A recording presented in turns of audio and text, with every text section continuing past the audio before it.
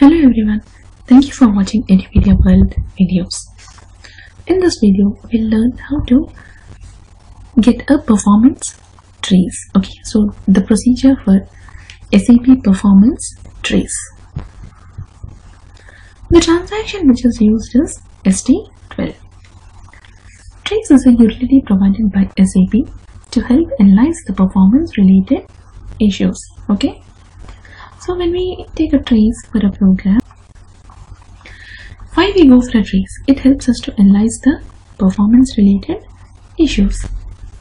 Transaction ST12 for single transaction analysis is a combination of ST05 SQL trace and SE30, that's the ABAP trace. So ST12 is a combination of ST05 and SE30 with some enhanced features like aggregation at module level, hierarchical flow of programs in ABAP trace. Okay, so here we have some more advantages like the aggregation at the module level and the hierarchical flow of programs in the. So these two we get in this ST12. This has helped to make the tracing and analysis process faster and more convenient. So using ST12, okay, it has simplified. Okay. The way in which we do a trace, and the analysis is also easy and convenient. So how to do the trace? Now execute code ST12. Okay, so this is the initial screen of ST12.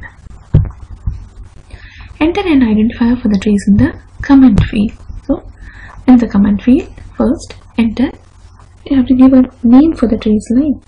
So for which user you are doing it or for which program you are doing it. Okay. Then specify the server where the process will be running. If the server name is not known, then all servers can be chosen.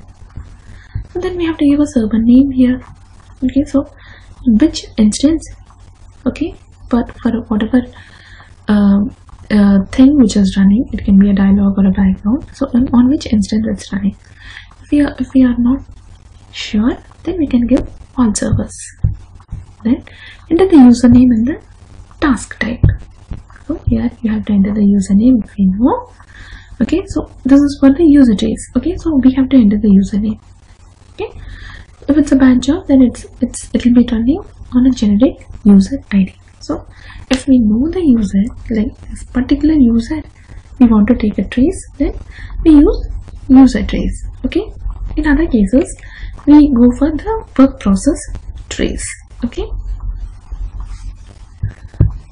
then and we enter the task type also. Generally we'll give start because we don't know like the program, okay, whether it'll do some dialog tasks or update or background. So that's why task type is start.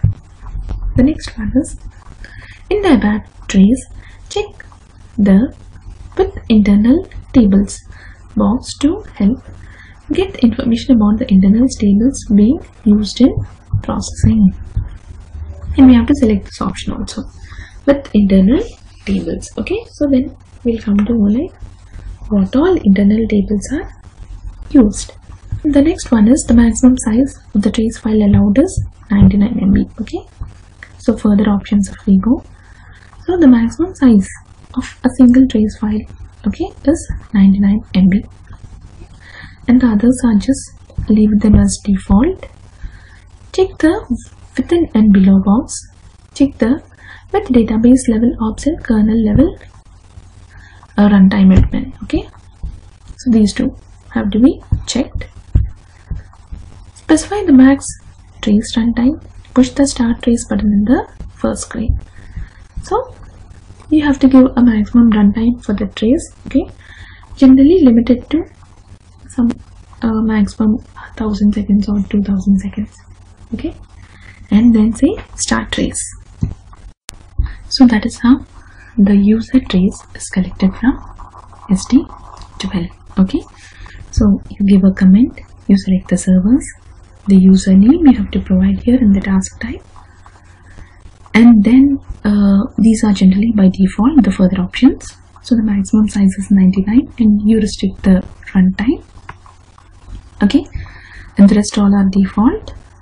Then you select this with internal tables and you say start trace. So this is how the user trace is selected from ST12. So we know an user ID. We want to trace what activity he is doing on a particular server or n number of all the servers. Okay. Now the next one is the work process trace. So here we have another option, work process. So you can trace a single work process also. You enter the code ST12. Okay. Here also your identifier for the trace in the comment field. Okay, so you give some identifier. Then you specify the server where the process will be running. Okay, so you go to the server, whatever server you, which work process you want to trace, and it's on which server. Okay, so you select this option here. You double click on the server. It will take you to the SM50. The screenshot will be similar to SM50, which will list all the work processes. Then you click on a particular work process and you say activate trace. Okay, so you specify the server where the process will be running. You choose the ABAP trace settings as described in the last slide. So this further options remain the same. Okay, you push the start traces for work process button. Okay, you go to this work process button. Okay, in the next screen, keep the cursor on the work process that needs to be traced and push the start trace for the selected work process. To stop the trace, you say end all traces and collect. Here also you have to say end all traces and collect.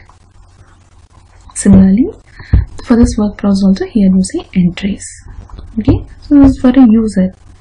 We do it everything from the screen giving the user ID.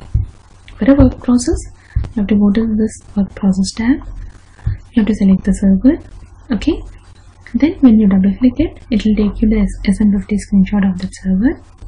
Then you select whatever work process you want to trace and you say activate trace. Okay, so once the tracing is done, then you say switch off the trace. Here you say end traces and collect. Okay, so in this ST12 here you will have the list of traces which are collected. So you can display whatever trace you want, whether it's collected now or before some days. Okay, so this is about tracing a user and tracing a particular work process on a server. Now ST12 offers some new features like activation of trace for a specific user for any task type on all servers to capture the incoming RFCs. So when you do an ST12 trace, okay, you can collect it for a particular user as we have discussed in the last slides for any task type. Okay, so here the task type we are giving as star. Okay, and the other one is on all servers to capture the incoming RFCs. Okay, so RFC calls, they hit any server. Okay, so you can use this trace to collect what are the incoming RFCs on all servers. The evaluation of the traces offers features like aggregate at the call level, aggregate at the module level, top-down call tree, time split hierarchy top-down, show test, last changed by function, subfunction, etc. Okay, so when you evaluate the trace, okay, you can aggregate it at the call level or at the modules, the sub-module levels. Then it's a top-down call tree. Okay, say like program A is calling B. Okay, so the tree is also goes in a similar way. Then time split hierarchy top down, and you can show test the last change by this function, subfunction, everything.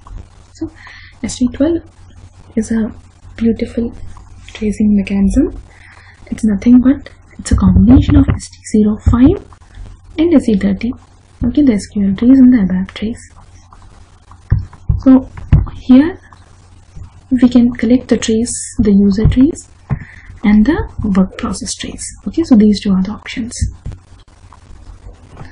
You give user trace, we know the user ID. We want to know what all activity that user is doing.